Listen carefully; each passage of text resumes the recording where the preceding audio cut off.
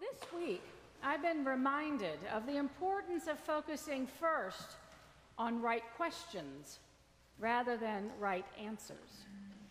So often we start with the wrong questions, and thus in answering we end up in a place that is somewhere on the spectrum of merely not useful to flat out wrong. Instead, we should focus on discerning what is the best question in this particular situation. I find this to be particularly true with theological issues. Two of the most common theological questions people ask me are this. One, how can God be all-powerful and merciful and yet allow suffering? And two, did I really believe in the virgin birth?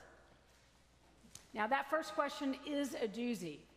It is a great question. And I hate to disappoint you this morning, but that is a conversation for a later time. The second question, however, provides a more relevant example to the situation we find ourselves in with our gospel lesson today.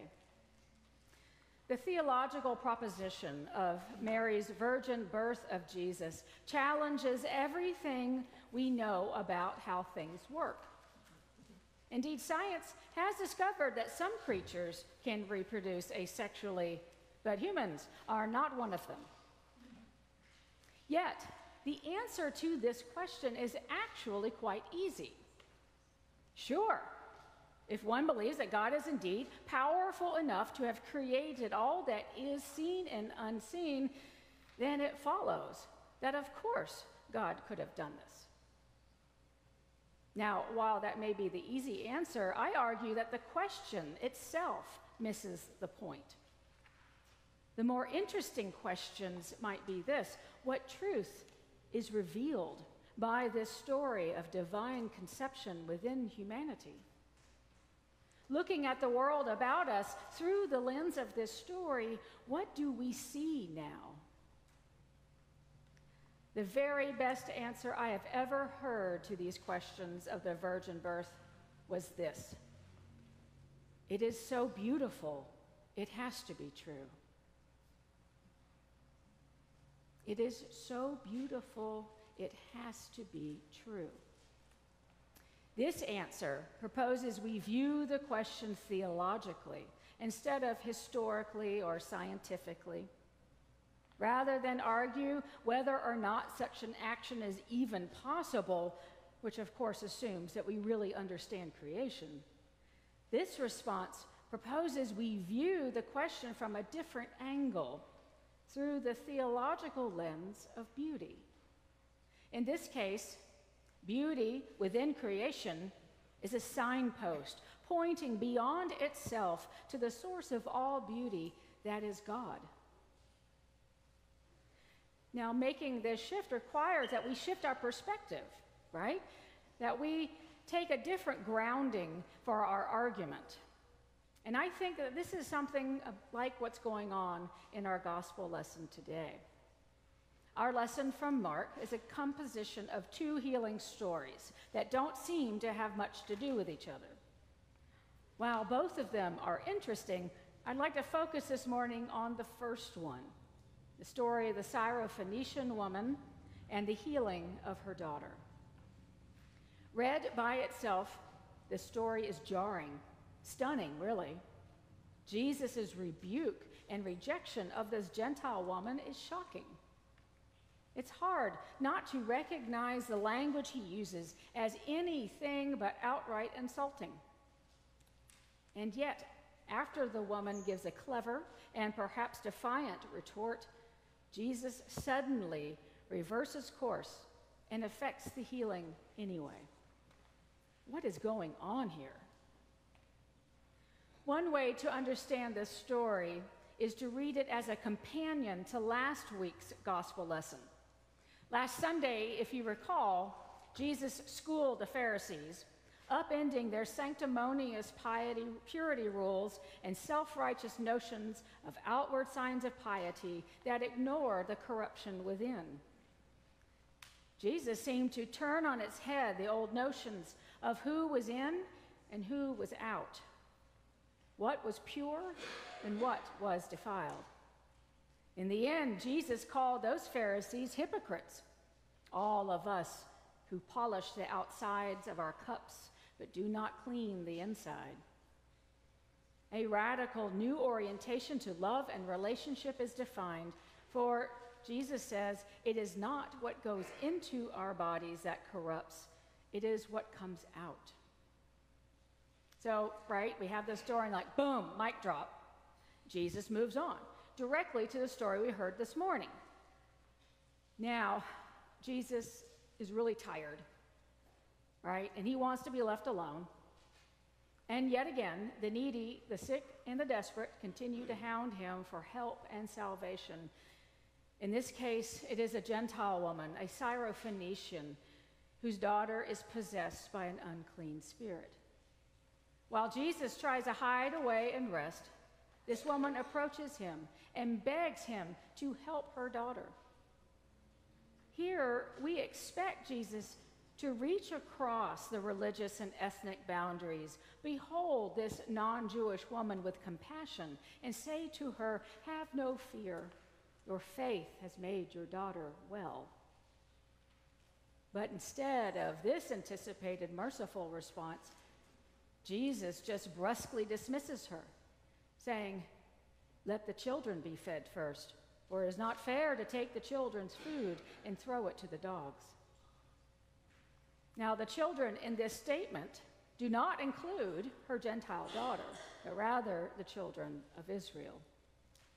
Even more than simple rudeness, his words reinforce ethnic boundaries and degrade this vulnerable woman. But rather than being cowed by Jesus' dismissal, this woman has the audacity, or perhaps merely is desperate enough to talk back. She argues with Jesus.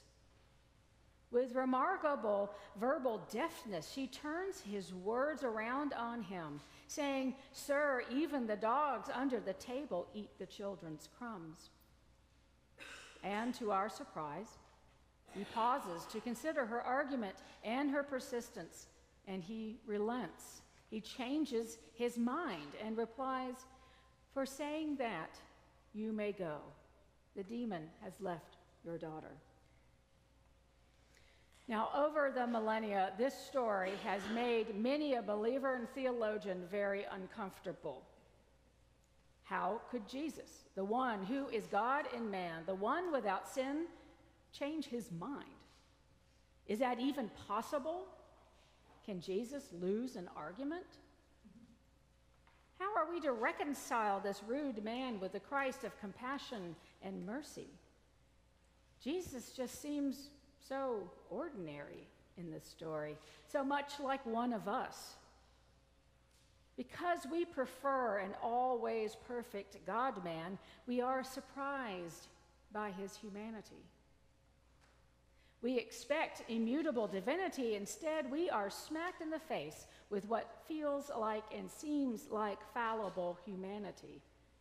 Right after Jesus accuses the Pharisees of hypocrisy, he is called out by this Gentile woman for his very own.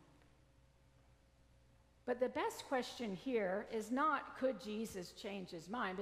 Because again, it's like, sure, right? But the question here should be, what truth does this story reveal?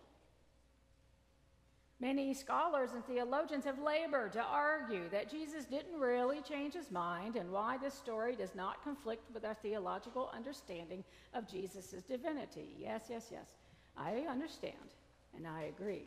And I do not wish to preach heresy, but I find this question less interesting.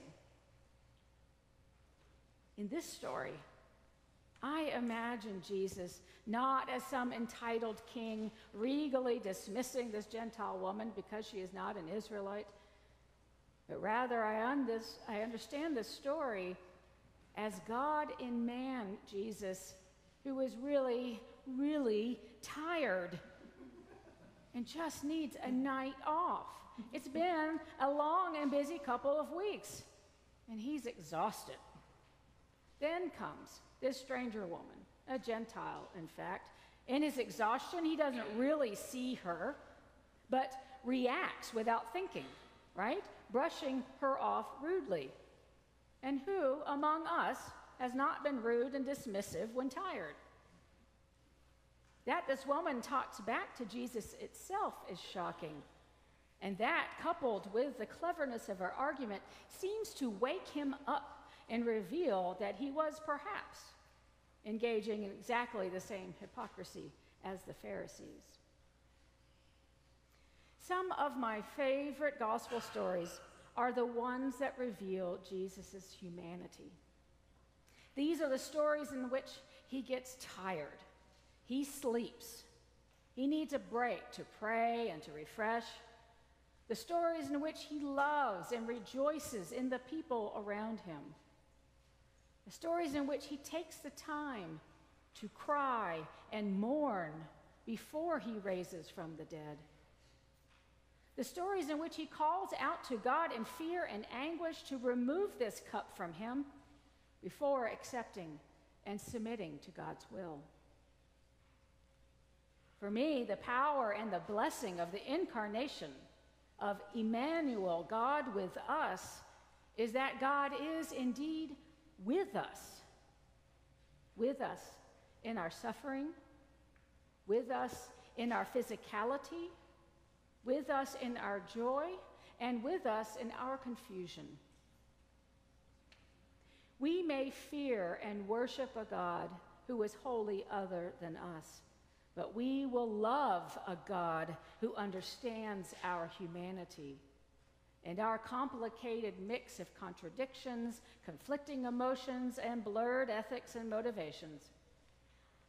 To understand the Christian doctrine of the Trinity and the dual nature of Jesus is to understand God not only as a creator who desires our fidelity and worship, but also that for love deigns to enter the human stage and show us how to be fully human.